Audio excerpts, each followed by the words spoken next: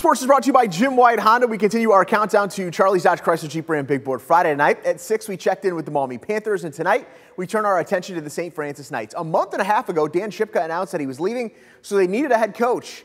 In comes Toledo legend Bruce Gradkowski. The name alone garners instant respect. Bruce Gradkowski spent 11 years in the NFL as a quarterback. He is in the University of Toledo Hall of Fame, and in this town, his hiring turned heads. It's been fun. I mean, honestly, I was driving over to the start of training camp, and I was like, man, I'm kind of excited. I'm nervous. I had the jitters. I'm thinking I haven't been in training camp since I was with the Steelers in 2016. Here you go, get in your lines, get in your line.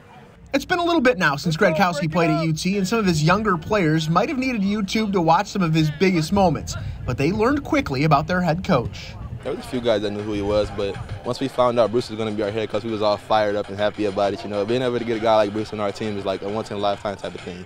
So, like, it was great to be able to get him out here and get have him as our head coach.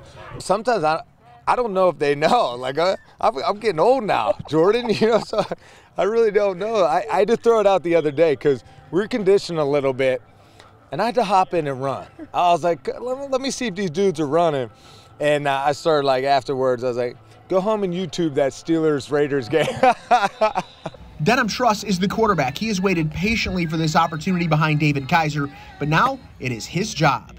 I've been playing football since 2nd grade, you know, since before I could legally play with pads on. I mean, I'm pretty sure I'm ready for the job. I mean, I've been ready since my sophomore year. I've been ready. It's just, now it's my time to shine. Well, the funny thing is, like, when I took the job, I was just excited because I wanted to help in any way I can. I wanted to help share my knowledge, but I wanted to serve and be a mentor to young guys in a vital point in their life. And I wasn't sure our ability and stuff. And then I come in and I meet Denham, I watch him practice and play, and I'm like, wow, this guy's got potential. He'll be working very closely with Bruce Gradkowski, and he and the Knights will open their season inside the Glass Bowl against the Clyde Flyers.